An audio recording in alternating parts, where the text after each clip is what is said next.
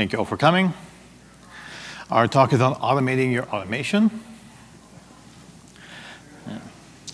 So I'm James Hunt. I am the chief architect at Stark & Wayne. We do lots of Cloud Foundry stuff, Bosch stuff, Concourse stuff, and I like to tell people that they pay me to make less work for myself.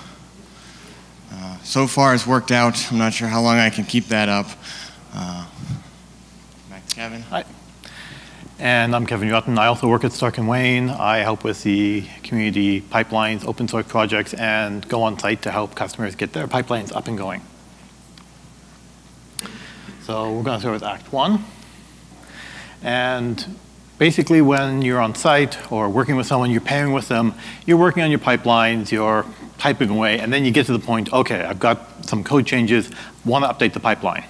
So it's like, okay, what's the command? I'm going to, oh yeah, Control R, let's go, here we go, unpause pipeline. Oh, no, that's not the command I want.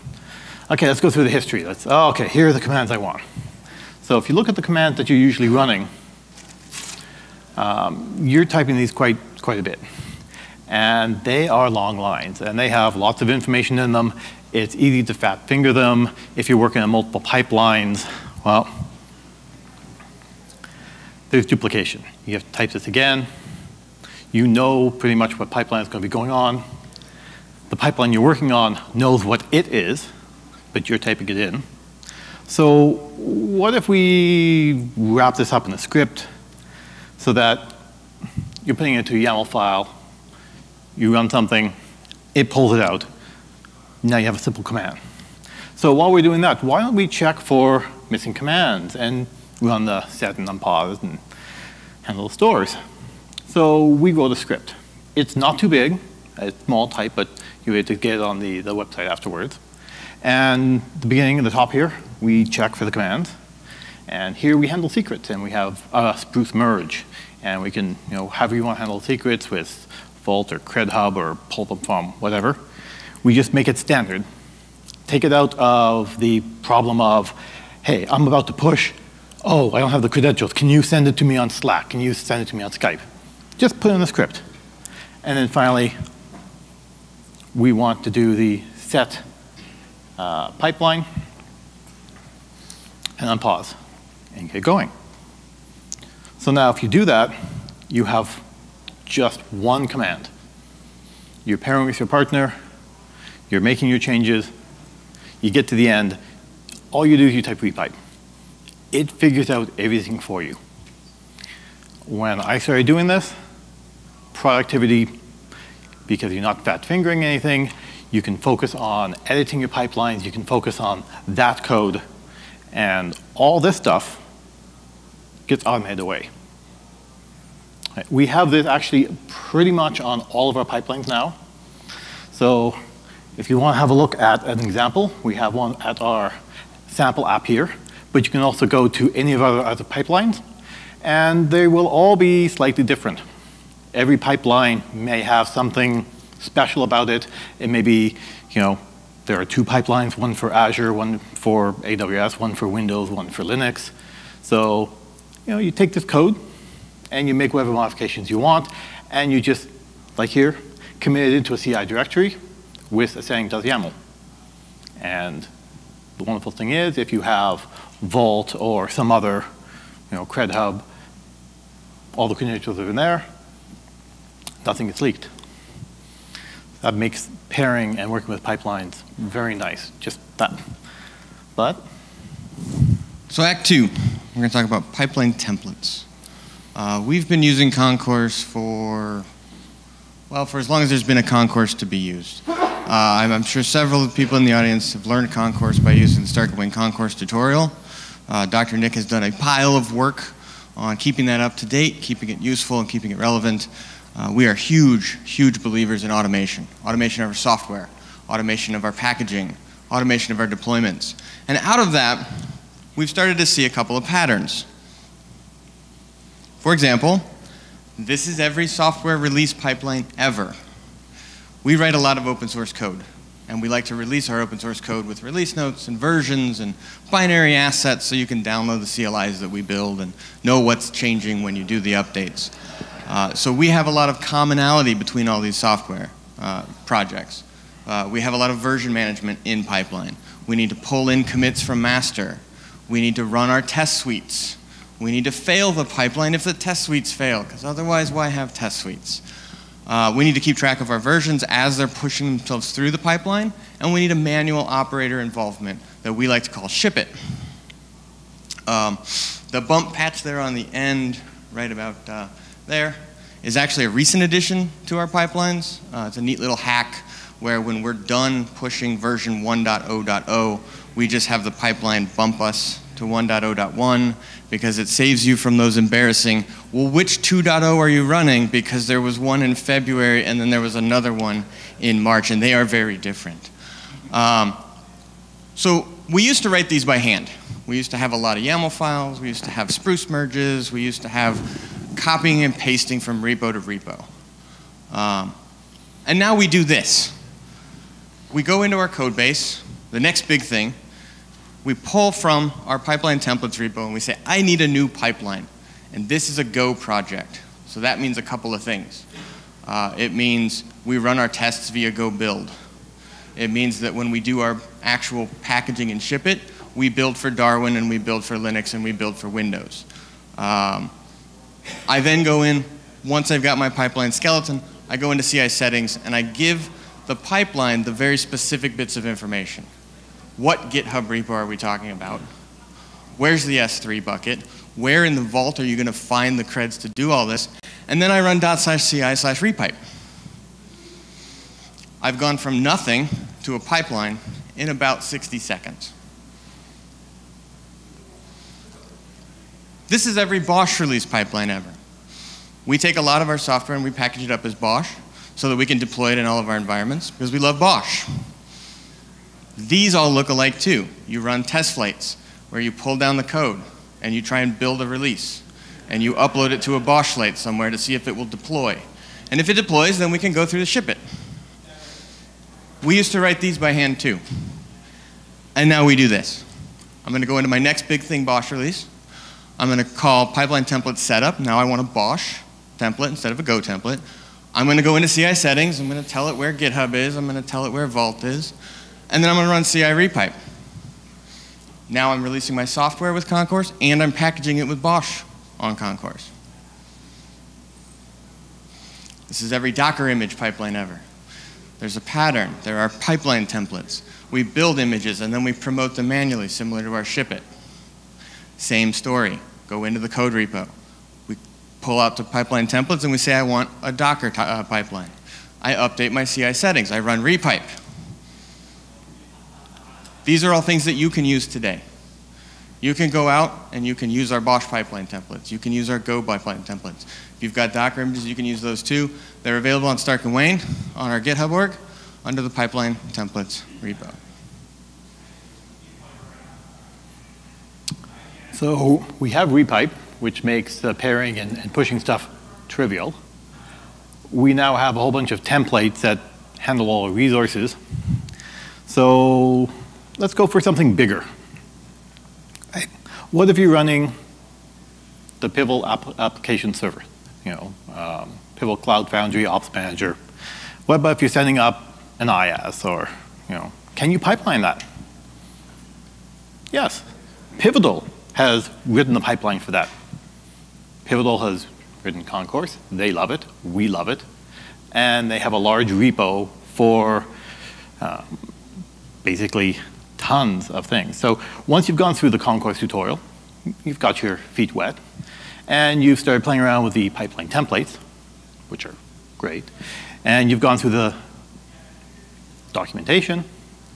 Well, it's always good to have more examples, more things to look at, because a lot of our environments are snowflakes, but they're not really that different from other ones. They're not as big snowflakes as they could be.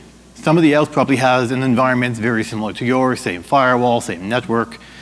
So having a look at some working examples is a great way to expand your understanding of pipelines, of Concourse. And PCF-Pipeline has examples for things like govc, the utility that talks to vSphere. So there's a pipeline that will import Office Manager, right? It imports it, it pulls out all the configurations into a JSON file, and you can use JQ. They have a nice little example to twiddle some stuff, update the settings, and import it back in again. Well, that's already been written. What if your team wants to use a different thing, like an OAV? You have to start from scratch? Well, there are examples. You can just go in, make some changes, you're 80% of the way there. So they have examples for things like Terraform and AWS and Azure, and they've got things for downloading stem cells and pulling pivnets. So it's a great resource for doing things that are a little bit, unique. And if you want, your friend at Pivotal can help you. We can help you with it, right?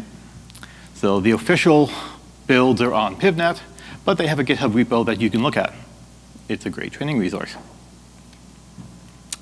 So these have all been written. For most people, they just work. Some people, it works 80%, you have to do some modifications. But now that you're not starting from scratch, you can do a little bit of innovation. One of the pipelines we were setting up, we did the standard thing of contacting the IS team and saying, hey, we need to get the data store name, the URL, the name, the password, all the information. And the IS team responded, why? We need to put it in the pipeline so they can pull the information out. Well, why don't you pull it from the API? Was their answer. We're giving you, in this case, a full vCenter to yourself. No one else is sharing it. All the resources are yours. And so we were like thinking about this. Okay. So now that we have that, we started writing a little script that grabs the username, password, logs into vCenter with, in this case, I'm using the Ruby gem, but there's a Python one, there's a Go one. And okay, let's start pulling out some information. What's the data center name? What's the data store name? Okay, we put it into a hash. We do a to-YAML. This is just a very quick, something I'll fill on the slide to get, hey, here's the params, vCenter data center, right? So now we've just generated some YAML that will feed into one of the existing pipelines. But James would look at me and say, that's not good enough. No. Because, what are we doing? We're pulling secrets from somewhere. That sounds like more work for me to do, so let's automate this. So we went a bit further. We wrote a little wrapper. James has a wonderful program called Safe that talks to Vault. And so we just have the IS team say, here's where in Vault it is. We pull out the values. And we can print out something and say what it is, and call our script and pass it in. So now we went from having to have the IS team send us a spreadsheet with all the values to a script that can pull it out when we give it a little bit of information, to basically a script that pulls out all the values for you. And if the IS team changes the password, puts it into Vault, you don't have to go and update yours. It just spits it out. So that is one of the reasons why I'm suggesting look at all the resources, the Concourse tutorial, the PCF-Pipelines. The minute that you're not focusing on writing the pipelines, you can start focusing on doing more further along. So, as Dr. Nick would say, you stand on the shoulder of giants. Act 4, Genesis automation. Does anyone here know what Genesis is or have used Genesis? Don't raise your hand, Stark and Wainers. I'll say a few people. So we do a lot of deployments. Our day-to-day consulting is a lot of helping people stand up large-scale cloud foundries across multiple infrastructures, multiple regions inside those infrastructures. And obviously, as with anything I've had to do more than once, we've been trying to automate it as long as we've been manually standing things up. The culmination of all of this automation is a project we call Genesis, which brings a lot of release engineering already to the table. But what I want to talk about today is the automation of the deployments. I left my clicker over here. So Genesis's target audience is people who have more than 2 cloud foundries. You can have dev, you can have prod. That's not too hard to automate. But when you have dev to staging to QA to prod, and you have multiple East, West, US, you've got some in China, you've got some in UK, and you're dealing with vSphere teams and Amazon teams, et cetera, you are going to want a pipeline that properly vets your changes as they go down the runway via smoke test errands, any additional errands or additional automation, monitoring, et cetera. But you want something to actually put all that together into one big image, which is a Genesis pipeline. Now, it's really hard to read these things on screen, but basically each of those green boxes is an environment or is a notification about changes pending for an environment.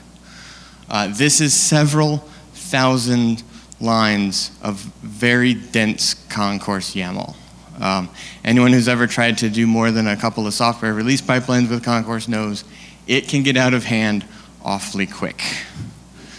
In this particular case, I think we're dealing with 13 different environments. And 4 of them are manual. They don't automatically propagate changes. But reading from left to right, the dev goes into the staging goes into the QA environments, and the QA environments feed into prod. So the way that works inside Genesis is you make a change, you upgrade Cloud Foundry, you rotate some secrets, you instance up a Diego cluster. Genesis figures out what environments it needs to deploy those to and what environments need to be vetted with those changes prior to that deployment. So if you upgrade Cloud Foundry, we're going to start at the beginning, up here in dev. And we're going to say, does this work in the environment that only the ops people care about? It doesn't? Great. You just saved yourself a ton of downtime in your production environments. If it does work, let's go into staging. And let's see if it works inside of a real vSphere or inside of our AWS VPC. And if it doesn't work there, you've saved yourself some more downtime. And we propagate all the way through, et cetera, et cetera. And like I said, several thousand lines of concourse YAML, several thousand lines of YAML. This is the actual pipeline for this image visualization, shrunk down to literally the smallest point font that Keynote will accept. And it actually continues off the slide. This is the code in Genesis that generates that pipeline.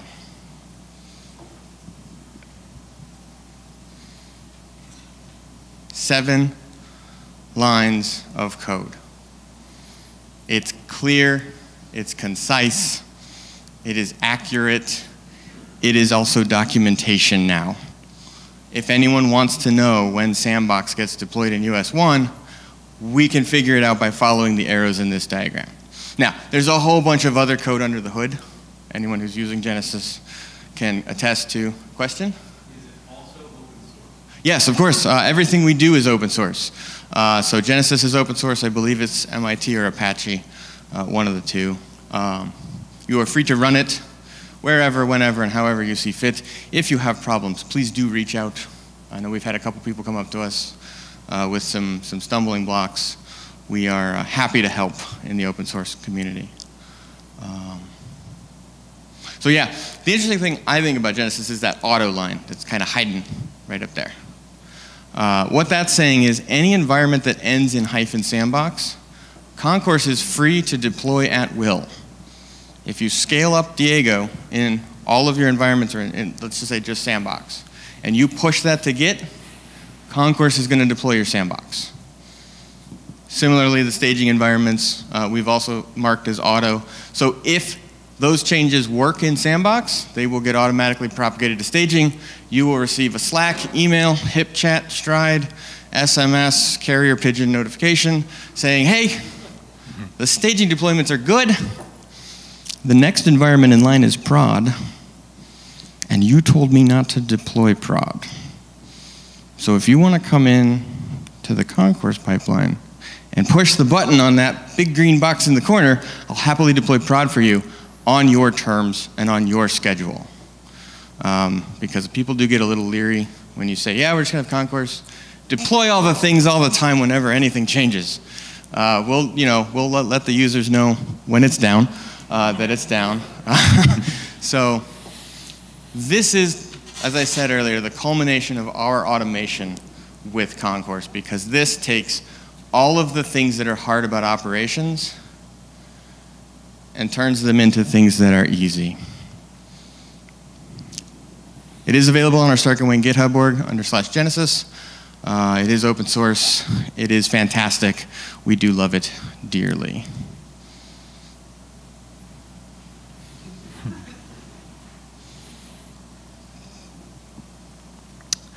So I think now we are open for any questions.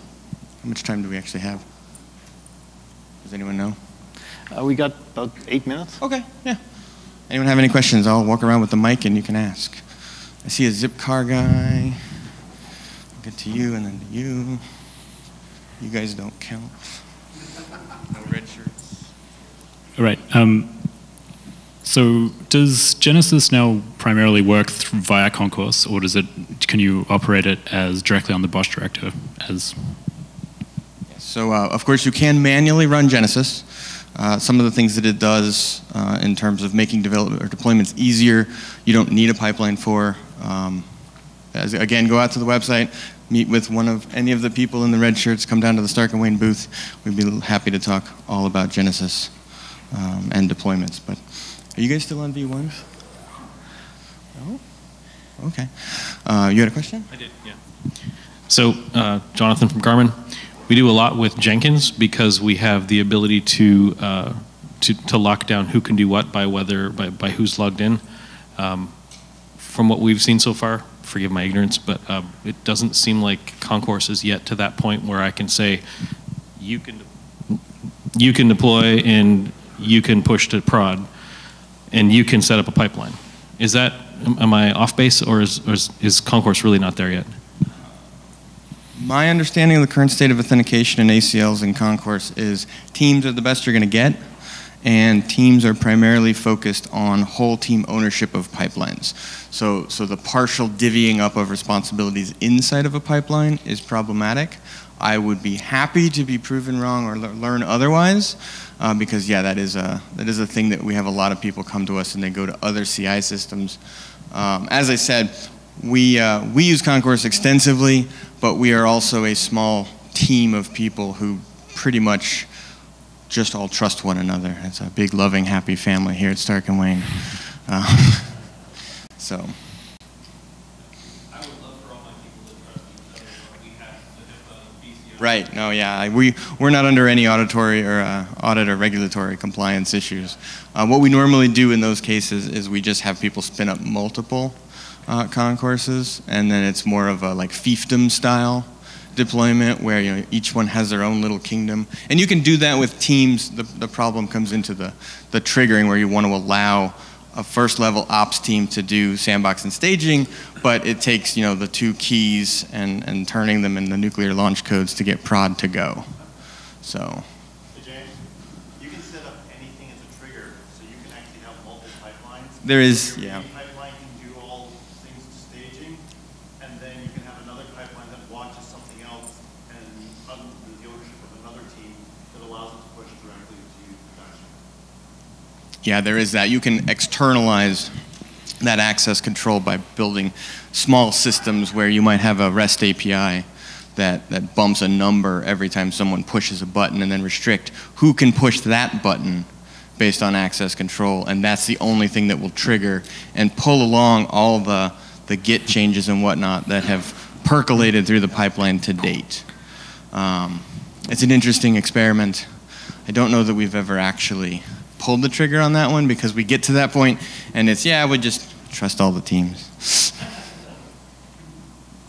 Anyone else have any other questions, thoughts, interests, or demands? Requests? Queries? Concerns? All right, well, thank you for coming. I hope you enjoy the rest of CF Summit.